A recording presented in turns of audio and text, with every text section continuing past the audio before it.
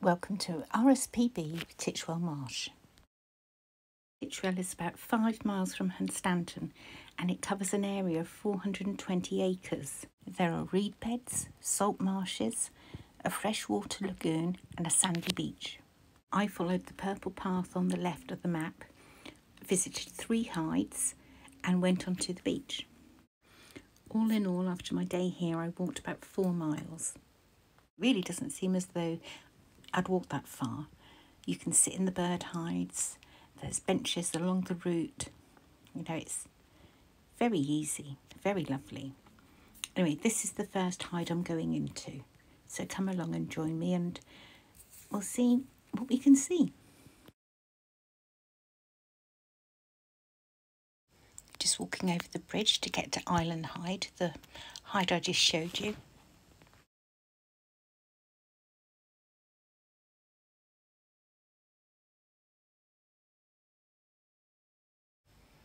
I'm actually out with some bird watching friends today. But we all know that I don't know what all the birds, ducks, geese are. We've established that long ago. But I can't keep saying, well, what's that then? What's this? What's that one over there? Can you see that one? What is it? So don't tell them, but I've actually used a bird app to try and tell me, or to tell me, what all the different birds are. So if I've got any of them wrong, it's the app's fault. Let's have a look.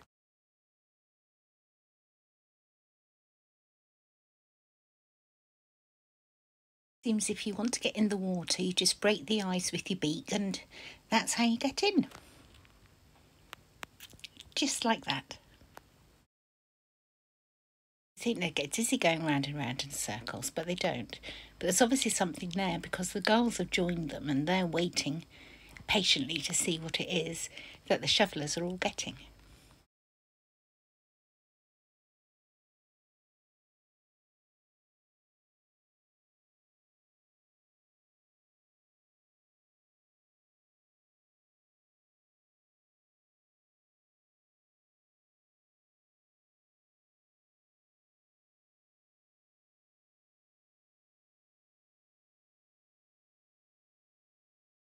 Far on the opposite side, they're burning the reeds that they've cleared away to make space and room for this coming year's new growth. That's my words. I don't know that is generally what is going on, but that's Lisa's version.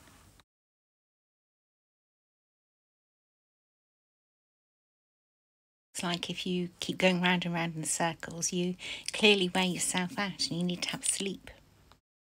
I love the noise that these Brent geese make. I first encountered these when I stayed at Wells on the Albatross boat in the harbour, and in the morning at breakfast I was greeted by, about a dozen Brent geese, and the noise, once you've heard the noise that they make, you never get it. It's wonderful. It shows how cold it is today because the water is frozen here. Over there is another bird hide. I'll take you over there in a little while.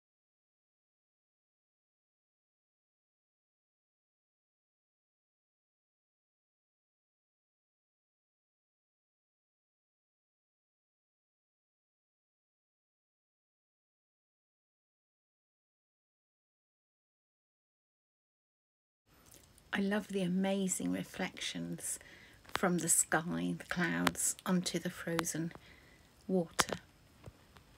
It's like a mirror image, isn't it? Oops, just to show you that there is ice, somebody's slipping and sliding here. Easier to fly. So I've made it almost to the other hide, but I just thought I'd show you where I was in.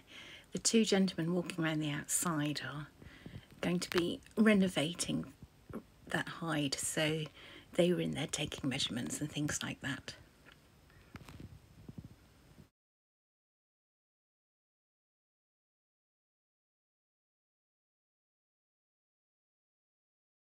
I'm filming this through the glass of the bird hide, so that's why it looks a bit strange, a bit distorted. I forgot to show you inside the first bird hide I went into, but this is the concrete one that I'm now in. An amazing view. It's a lovely bird hide.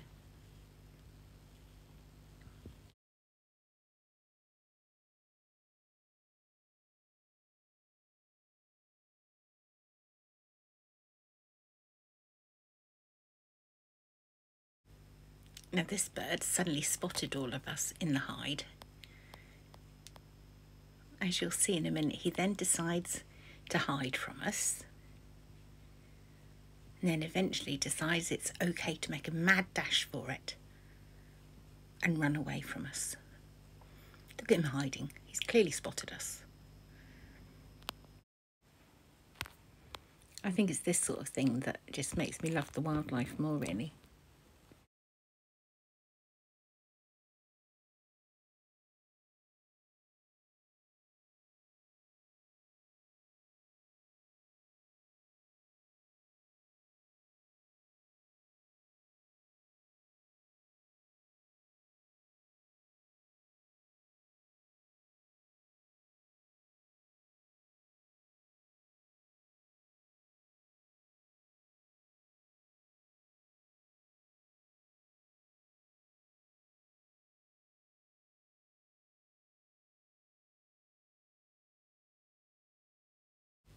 So I've now left the hide as the rain has stopped and the sun has come out, and I'm making my way slowly towards the beach. It takes me quite a while though, because I keep seeing various birds that I just have to stop and film.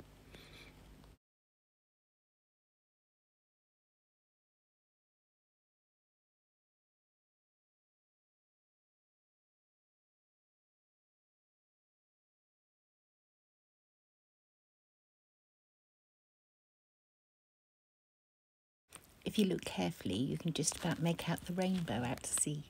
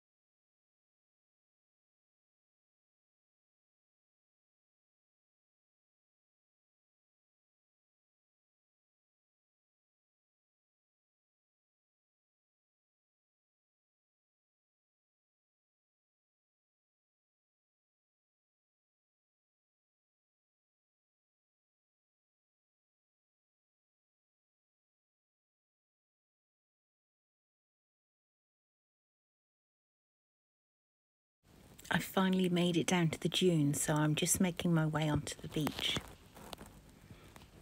Little did I realise before I get there just how bitterly cold it was going to be. I'm so glad I was wrapped up well and prepared for the wind and the sand blowing at me, and then it rained again, and then the sun came out and made everything okay.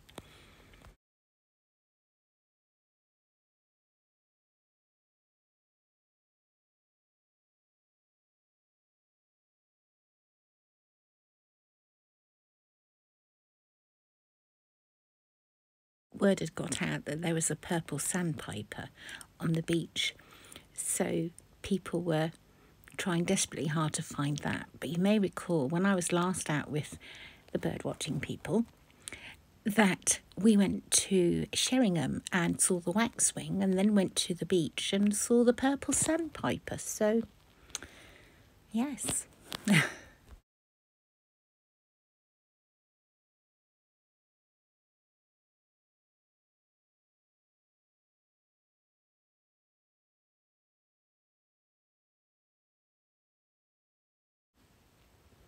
If you enjoy this sort of location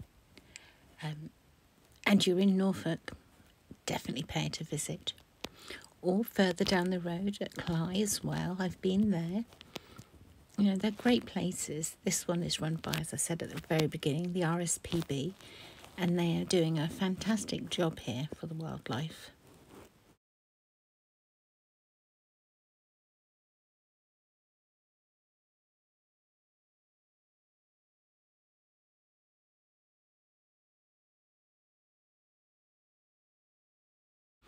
Just look at this pretty view in front of me. I've found one of the benches and I'm having a little sit down. But how pretty is this? What a great way to spend a winter's day.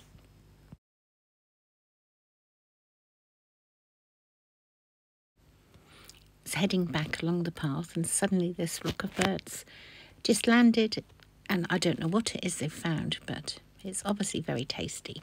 So we've just got to wait a minute for them to finish doing what they're doing, and then we can walk past. Water rail are not a bird I see very often.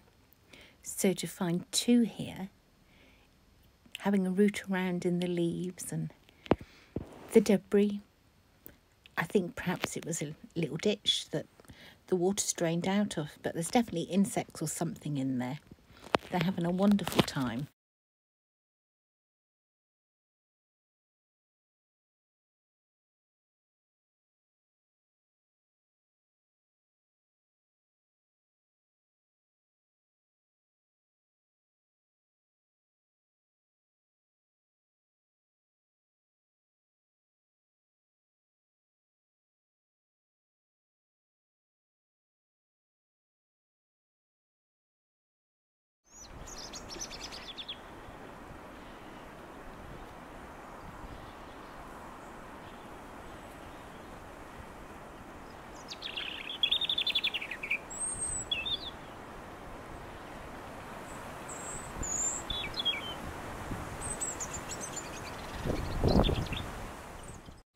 You think it'd be really difficult for the squirrel to get the peanuts out of that feeder, but he certainly mastered it.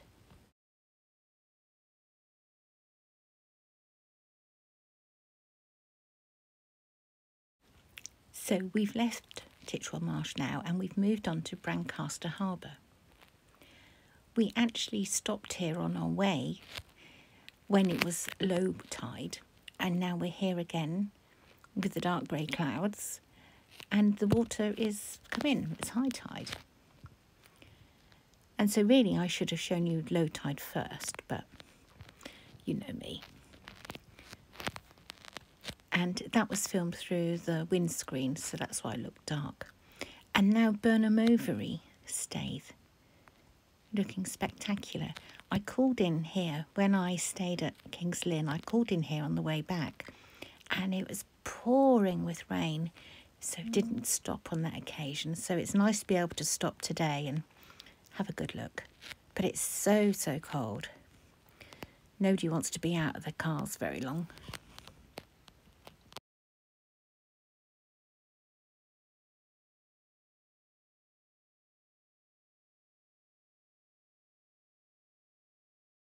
So this is now when it was earlier in the morning, when it was low tide. Look, there's no water at all.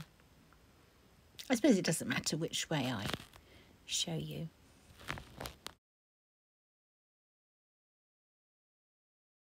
The brink geese are off. They've decided it's time to go for a fly around. And then they'll come back to the exact same place again, I'm sure. Funnily enough, look, they have. Now, if I didn't write skylark on the screen for you, would you have known that's a skylark? I would never have guessed that. I thought it was a turnstone. Shows what I know about birds, doesn't it? Well, I can honestly say I've had the most fantastic day and thrilled to be invited out again. So thank you to everybody for inviting me and making the day very informative for us beginners. It always helps to have other people with you that know, isn't it? Anyway, I hope you've enjoyed today's video. Thank you all so much for watching, and do pay it a visit when you're next in Norfolk. It's wonderful. Take care of yourselves and I'll be back again soon. Bye for now.